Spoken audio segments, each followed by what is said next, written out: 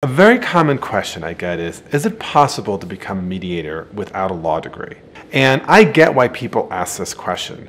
The reality is getting a law degree is extremely expensive, and expensive in all sorts of ways, right? It's 3 years of your life, it's hundreds of thousands of dollars, typically of debt. And the reality is that most of law school has nothing to do with the practice of mediation. So here is some good news. You can absolutely become a mediator without a law degree. And in fact, I would say some of the very best mediators I know have never gone to law school.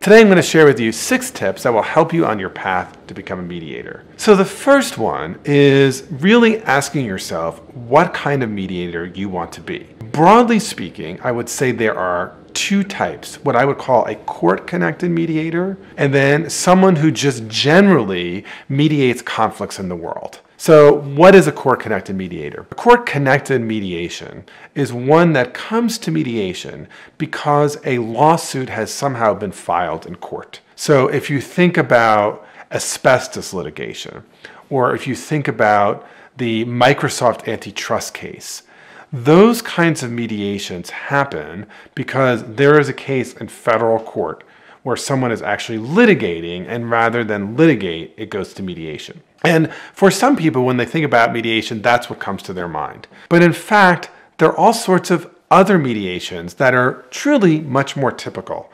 So for example, let's imagine a parent passes away and there are siblings who are in a dispute over how to divide the family property. In a situation like this, the matter is not before a judge, but there's still a need for mediation. Or imagine another example. There's conflict within a department in a workplace, and someone who works in an ombuds office comes in and tries to mediate that conflict. As you think about what kind of mediator you want to be, it's important to know whether you want to mediate cases that are connected in court or be a general mediator in the world. And the reason why leads to the second important point. If you want to be a court-connected mediator, many states have some kind of educational requirement. So for example, in my home state of Massachusetts, you have to take a 32-hour mediation course in order to be qualified to be a mediator in a court-connected arena. Beyond that though, usually there are no actual regulations or professional requirements to become a mediator. So that's the good news. A law degree simply isn't required. But here's my advice, and it leads to the third important point. Whether or not there's a regulation that requires it, I would urge you to get some training. Training in mediation can be done in person or online. Almost every local jurisdiction has some company or organization that offers high-quality mediation training. You could typically find a reputable mediation training firm by just doing a simple Google search. So let me share with you why I think it's valuable to get some training. First, you will actually learn the basic principles of mediation. Secondly, the training will give you some needed practice and some feedback. Third, by dint of the training, you'll have some increased confidence the first time you get a case. And this leads to the fourth point, because one of the real challenges that many people who get mediation training report is, okay, like I'm trained, but how do I get some cases? There are all sorts of ways to get some practice. One way to get some practice is many small claims courts actually offer mediation as an option, and they're often looking for volunteers who will mediate in the small claims court. But there are also other opportunities to get some mediation practice. So for example, many times assisted living facilities have many conflicts amongst the residents and are looking for some outside mediation.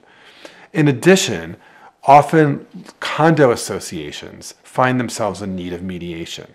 There can also be local community disputes where folks are looking for an outside mediator. Sometimes within a school district, there might be a peer mediation center that needs some help with mediation.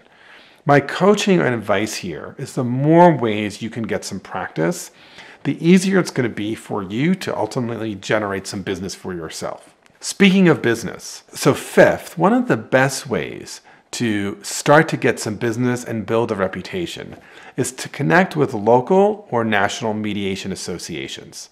For example, there are regional chapters of the Association of Conflict Resolution. Also, the American Bar Association has a section of dispute resolution.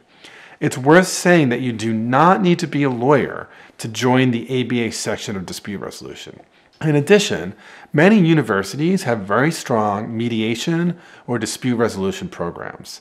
Connecting with these various national and local associations and universities is helpful in a number of different ways. First, it gets your name out there. Secondly, you start to meet other people with shared interests. And thirdly, you start to build relationships and network. And that is one of the best ways to actually start your practice. This leads to my sixth piece of advice. And it really is advice for any career ambition that anyone has, which is be persistent. Unlike certain professions that have a very clear career trajectory, mediation is not one of them. The way most of us get our careers is by dint of persistence and by being willing to say yes to any chance we have to observe a mediation or to participate in one. So let me give you two examples. First, my own experience. I knew about halfway through law school that I didn't want to practice law full time. And I knew that carving out a mediation career was going to be really challenging. So after I graduated from law school, I was clerking for a federal judge in Boston. And the federal district court in Boston had a mediation program. And so I asked my judge if he would let me sit in on mediations that occurred in the court. Now, one of the rules of being a law clerk is that you are seen and not heard. So I was not able to actually get any practice during this time. But I did get to sit in and observe dozens of mediations. And that was incredibly helpful to me to learn how to navigate mediation space. I'll give you a second example. Right now, I have a friend who is in his late 50s. He has spent the bulk of his career as a corporate executive. But a few years ago, he decided he wanted to pivot and become a mediator. And so what he has done is availed himself of every single opportunity to sit in any mediation training, negotiation training, mediation, or consensus building process. All of this is to actually say the following. If you want to make it as a mediator, a law degree is simply not necessary. What you need to do is get the training you need, look for any opportunity you have to get some practice, to network with local and national organizations so that you start to meet the people who do this kind of work, and then be persistent. When I look at the people who I went to law school with, truth of the matter is that there's only one or two of them who actually became a mediator. And if I think about the cohort of people with whom I went to graduate school beyond the law school environment, I want to share with you the best mediator is actually somebody who went to divinity school and not law school. But while they were in divinity school, they followed the 6 steps I suggested. First, they decided what kind of a mediator they wanted to be. Did they want to mediate disputes more broadly or be connected with courts specifically? Second, they made sure that they complied with local state requirements. Third, they got extensive training in mediation. Fourth, they spent a predominant amount of their time in divinity school finding ways to practice, doing small claims mediation, volunteering, observing whenever they could.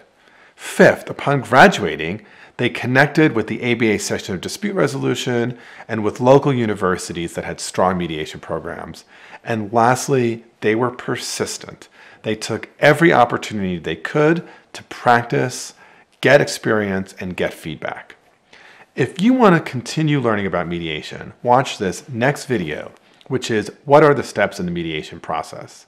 Also, I'd be incredibly grateful if you would click the like button, and if you haven't already, please subscribe to my channel. And so that you don't miss new videos, please be sure to ring the bell to get notifications. Okay, keep on watching. You want to learn how to mediate.